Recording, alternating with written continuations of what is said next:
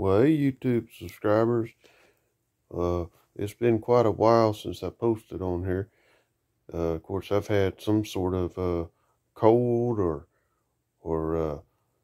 low vid or some type of something that's making me not feel well the way I normally do when things are going well.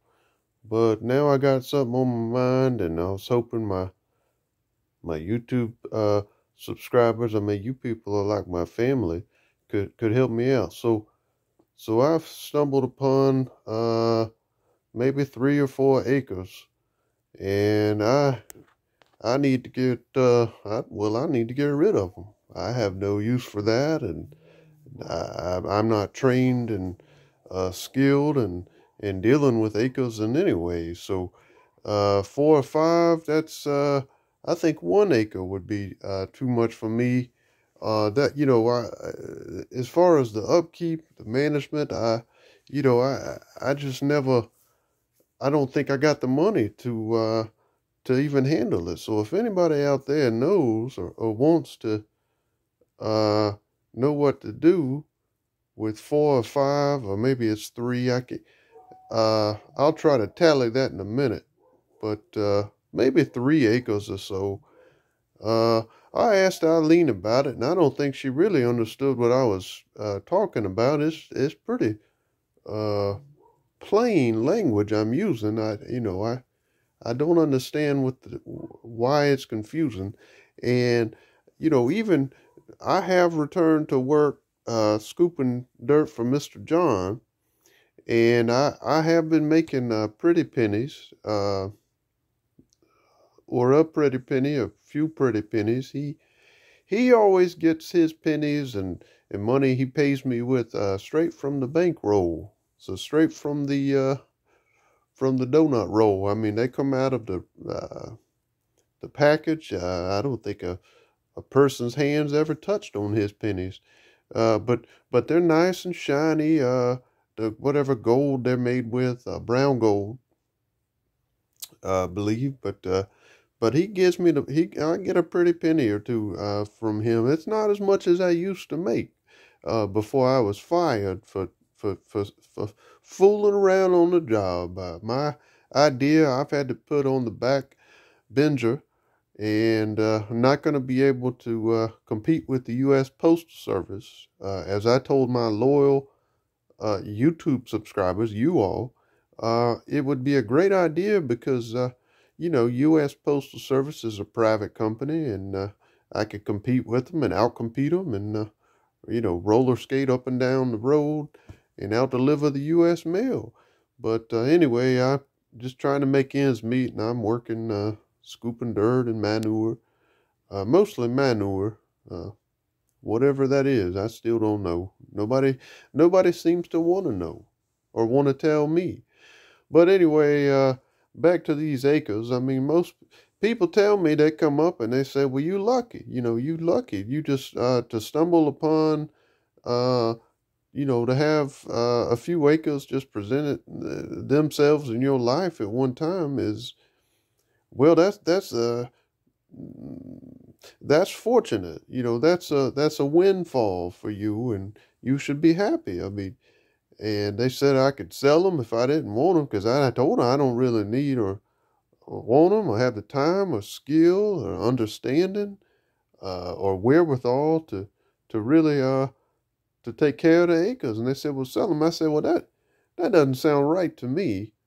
And then they get confused. They say, well, if you don't like your acres and but you're not willing to sell them, give them away. I said, well, I can't give them away either. That wouldn't be right either. I said, I got to come up with a better way. So everybody's confused. I'm starting to get confused to a really simple problem. So I was hoping people could post in the comments and help me make sense of what to do. Once again, I've had to repeat myself, it seems, infinite times to get my point across. But anyway, I don't even know. I'd have to think, let's see, 1, a 2, and a 3. I got maybe 4, but I know 3 acres that I don't want and I don't need, that I have stumbled upon in my life. And I don't want anything to do with caring for them acres. So if somebody could post comments and help me, one of them, one of the acres, by the way, is well, he's my father, and I don't really speak to him that much anyway. But he can hardly walk. He's got rheumatoid arthritis, and he's aching all day long. So I told him he can't come live in this trailer with me and Eileen because on account of we don't have room, and there's no way, Jose, that he's going to be sleeping in this bed between Irene and myself. I said, maybe you could sleep on the end with Eileen.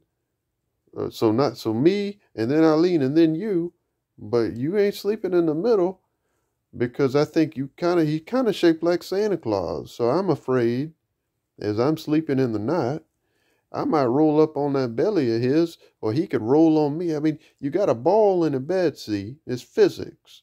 It's physical. You got a ball in a bed, it roll. It roll me, it can roll Eileen. So if he's on the other end, farthest away from me, I told him, I said, that's the way you do it. And he said the only way he'd do that is if he's on the right side of the bed, looking at the bed. So he said, look at the bed, son. I'm going to get on the right side, and then Eileen will be in the middle, and then you on the left. He said, the only way I'll do it this way is if I can face to the left. And I said, well, that's fine if I decide to let you sleep in our bed, but I don't understand why it matters which side you face when you're in the bed. But anyway, I told him I don't think it's going to work. I can't deal with an acre right now. And then of course, he has a girlfriend now. And I did say I was proud of him for that because he hasn't been with a girl. He hasn't been with a girl in 20 years. And so he met this girl down there at the local carnival, not too far from where we live. And to me, it's like a winter or fall wonderland. They got elephant ears and candied apples and rides. Now I don't do some of them rides. I think I'd throw up in my britches if you get my drift. But they got some of them up there, and they even had a helicopter that fly, a few years ago, fly you around. It'll fly you around. Don't understand how that works, because I thought airplanes have to have a runway and whatnot, and gain speed like this, and then they take off like this. They kind of go like this, and then they take off somehow like that. But this airplane it's called a helicopter, and it just kind of crazy. It goes back and forth, back and forth, back and forth, back and forth, and somehow takes off and can stay floating. I mean, it's just in the air floating. Well, anyway, so that girl he's laying down with is she's 20 years older than he is, so she's elderly. She's actually in a wheelchair, and so she's got really bad medical issues and is in a lot of pain. And see, they both want to come live with me, and I can't do nothing with 2 acres. And I hadn't talked to my dad in 5 years, and he shows up at my front door with a bag of beef jerky, which I'll tell you right now, YouTube subscribers, you guys are my family. When I saw that brand name beef jerky, I almost said, come on in, stay as long as you want. But I realized even though you can stretch out your jerky, you can stretch your jerky. You can pull that jerky and stretch it for quite a while. But I told him, I said, I have to think about this, Daddy D. That's what I've always called my dad, is Daddy D. But there's a co-worker that worked down there on the farm, helping me scoop dirt. Her name is Shasta or Shista or Sister or Spasta. I don't know what her name is. It's something like that. I've never been good at names, see. But she said she's got some type of ailing problem from a bad back or something. It's hard for her to do the scooping and wanting to know if she could come stay in my place. She's homeless, see. And so the medicine she takes, she gets off the street. So she's fine. It's not like she's always in pain. And now she says, for some reason I will never understand, it seems almost inhuman to me, these evil people had an intervention for her about this drug that's actually helping her on the street to get her to get off of it. The one drug that's helping her back pain and her other pains, they told her, you need to get off, that's no good for you. And I think these people are the devil's tricksters, as they say in church. As they've said in church about some people I know. Well, besides these people who I really don't know. But see, that's evil in the world. But I told her, I said, I can't help you. I don't have time, and I don't want people complaining and being in my household.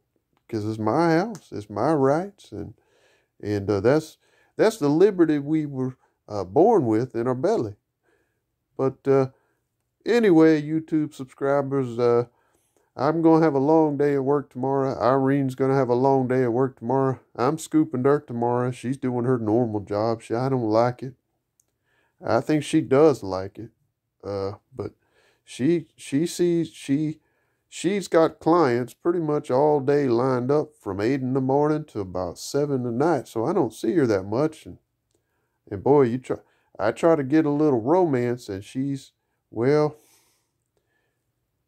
I don't know how to put this. She's tired from the day, and out of anything she doesn't want to do, that would probably be number one. So our romance is a little suffering too. And she comes home with these funny, fancy smells on her. I don't understand half of what goes on at her job, but I do understand some of it and have done some of it. But anyway, I hope everybody's doing good. Today is actually Halloween, and people keep knocking on my door. Not sure why. Never have understood that. It's a scare tactic, probably to spook you. Boo-hoo. Well, boo-hoo means cry. Well, maybe to get you to cry. Well, YouTube subscribers, please click on the subscribe link on my channel. Because that's what I'm supposed to say. Thank you all very much, and I'll see you real soon, YouTube subscribers.